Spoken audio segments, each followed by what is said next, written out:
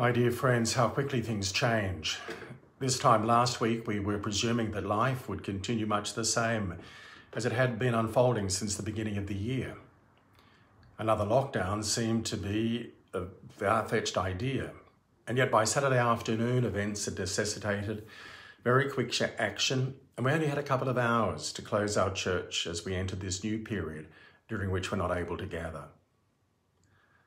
On Sunday evening, in an empty church, I celebrated Mass with Father Joey and Deacon Aldrin for the 13th Sunday in Ordinary Time. There's something quite dramatic in doing that with echoes of our period in March to May of last year in 2020. It still seems surreal that in Australia we're celebrating the Eucharist behind closed doors with no one present. And yet we oblige with the restrictions for the sake of the common good at the service of ensuring that everyone is kept as safe as possible. We do not know how the current situation might develop. Naturally, we're hopeful that the restrictions may lift by Saturday the 10th of July. However, clearly we'll need to follow things as they present. In the meantime, I wanted to send you all a message to let you know that Father Joey, Deacon Aldrin, Deacon Kevin and I, along with all of our parish team, are thinking of you. We miss seeing many of you.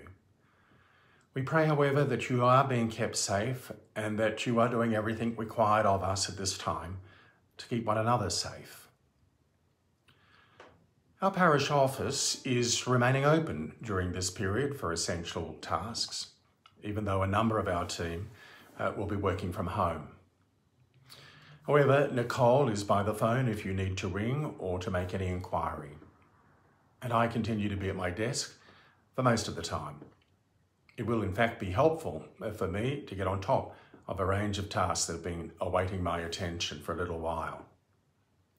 Deacon Aldrin was to enjoy a week of annual leave.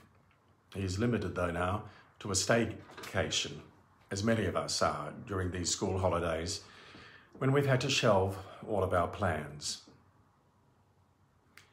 Given the projected shortness of the current lockdown and given that we don't yet have live streaming capacity installed in our church, we might not broadcast masses from our own church over the next couple of weeks. We will, of course, adjust this strategy if we realise that we're going to be in lockdown for longer. But remember, Sunday Mass is live streamed from our cathedral at Waitara every Sunday morning at 9:30 a.m. And as you would know, there are many, many options on the internet, including Mass for you at home. Participating in these events is a worthwhile way of entering spiritual communion with the Eucharist. Alternatively, we can use the time when we would be attending Mass to pray personally or to read the scriptures. Please God, it won't be too long before we can regather. My own Sunday homilies will also continue to be available on my personal website, davidranson.com.au. I will, however, send you a regular message during this time. I'll seek to send another by the end of this week. In this way, I hope to assure you that we are thinking of you and holding you all in our prayer. It seems that we are a long way off yet from having the pandemic behind us. Once again, events force us to realise that we do not have the control over life that sometimes we're tempted to think we have. These occasions invite us to think again on our life, not to be overly attached to our plans, to admit to a different way of living. However, for many of us, the situation raises a great deal of anxiety, especially financially. Mindful of this, let us be watchful for one another, ready to assist if circumstances invite.